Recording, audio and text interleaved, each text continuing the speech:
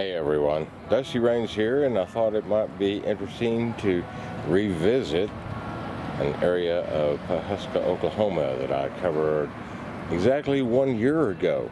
Back then it was nice and cool and a little bit drizzly, and today it is 92 degrees. It feels like 104 according to the weather people, because the humidity is up to 55%. Remember, I come walking down through here when this whole area was being revitalized as a movie set for Killers of the Flower Moon. So before I leave out of here after the WRCA rodeos for Ben Johnson days, I thought it might be interesting to walk some of these streets once again to see what it looks like now. Looks a little bit different. Remember, there was quite a bit of movie set construction going on down here. I was not quite ready for shooting as of yet, and I've got some people shadowing behind me, so I'll go ahead and let them walk by.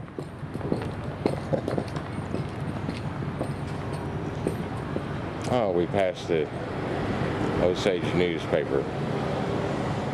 I'll have to admit, I did not look at the footage that I took last time before I came back down here again.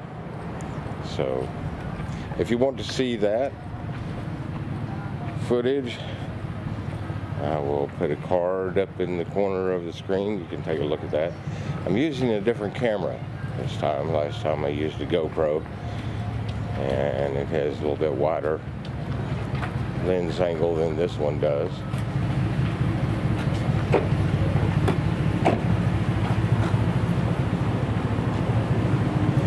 Colors are all different. I don't seem to recall that there was a big blank space in this spot. If it could have been, I don't know. Like I said, I'd have to go back and review that footage.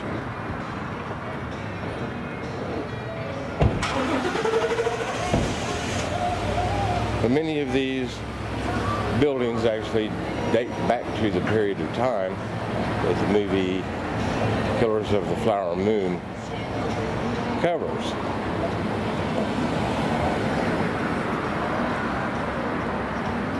And of course, it was at that time that the F.B.I. was born,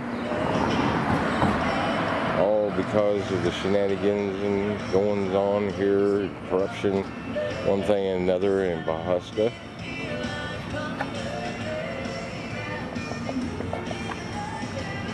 And you'll have to take a look at the museum tour I did with the Osage County Historical Museum. I found out that there was another first that took place in Pawhuska, and that is the very first Boy Scout troop. I put another card up in the corner of the screen right here. You can take a look at that museum tour.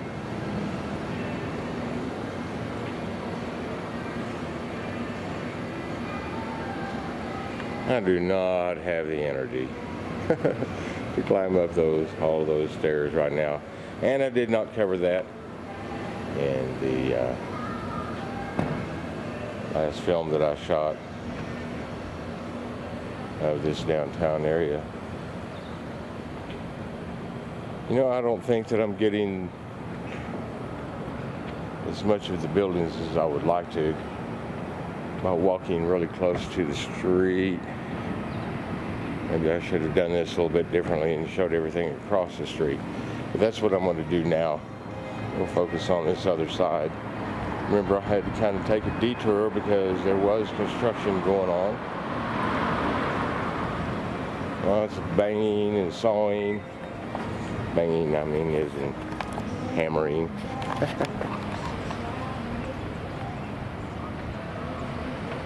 So it doesn't look so much like a movie set anymore. And by talking to some of the locals, I have discovered that due to all of the renewed interest in the town of Pawhuska because of the movie, but it actually started out with the book that has come out, which the movie is based on. That people have been coming here, and it appears that some investors have decided to put some money into this area of town. It was very, very run down 2 years ago is what I'm told.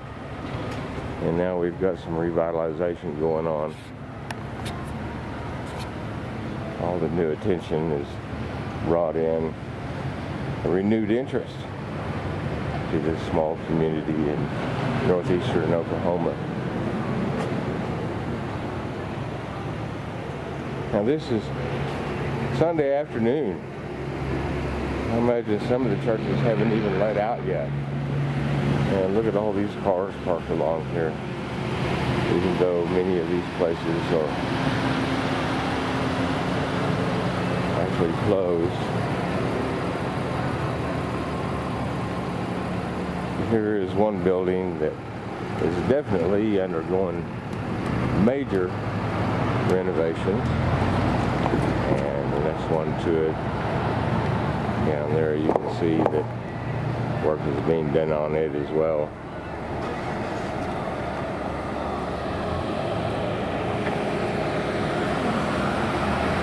I've noticed something across the street has a little bit of signage to it, so we'll walk over there and check that out.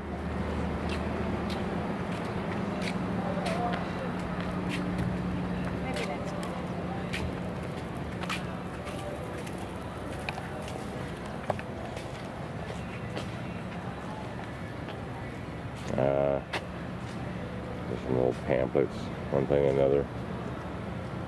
I thought there might have been a little bit of historical information here. Looks like it all relates to Merchants Association, Chamber of Commerce stuff.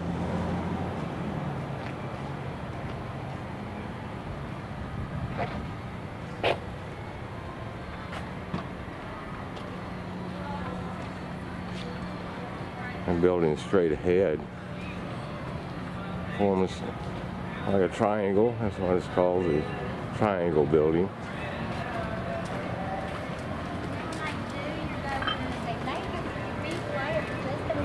And I can't remember if I walked down that way or not, so it's not really good.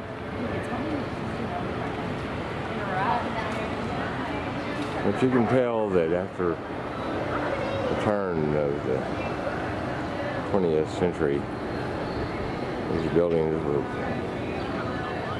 pretty fine structures for Oklahoma back in that day. All right, so I think I have covered enough. Let me zoom in a little bit more over here. You know, I can't zoom in with GoPro cameras. This one helps me to cheat. Now there's one other location which I've already driven by, and that I had visited last year, and I've already driven by it. It's the old supposed railroad depot, and if you watch that museum tour film that I did, you'll find out more information about the railroad story in this town and the original depot. We'll be back in a second. Hey, Scout. All right, now we are at filming location number 2. I have parked approximately where I did last time I was here, and if you will remember, the ground here was very, very muddy. I had a hard time trying to pick my way through here, but as you can see now, there is absolutely no sign of the railroad depot that was here. I suspect this remnant of a chimney is a remainder of that building. And here's what's interesting. You know, I had mentioned that normally when buildings are put up specifically for a movie set, they just kind of put up the exterior. You don't see anything finished out or anything except on the outside. And if you do watch that Osage County Historical Museum video, you will find out that that actually was a real railroad depot at one time. And we can see some remnants of that here. It was constructed out of brick, but when they decided they would make the movie and use that building, they covered it with wood. Okay, so it wound up looking newer than the old building, I guess. And I would presume that all of this concrete and stuff. I believe that part of the movie is, or was actually shot in Fairfax. And another thing too, I thought this was part of a railroad bed here, but actually it is not. The railroad did not come in this direction. Watch that museum video, you'll find out a little bit more about that. But the railroad depot building that actually was here, and I suppose some of this concrete left around here, was put in when that building was moved, I believe, from Fairfax to this location originally, and that was many years ago. And it was repurposed into serving another commercial need. Don't know exactly what that was. At least my source didn't know. And now there's nothing at all. Gone.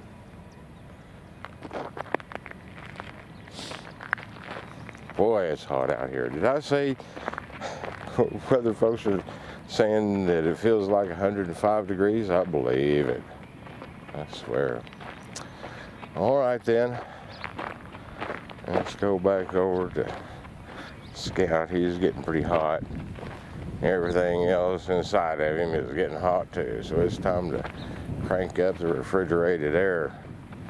Get back on the road. Thank you very much for joining me for this review.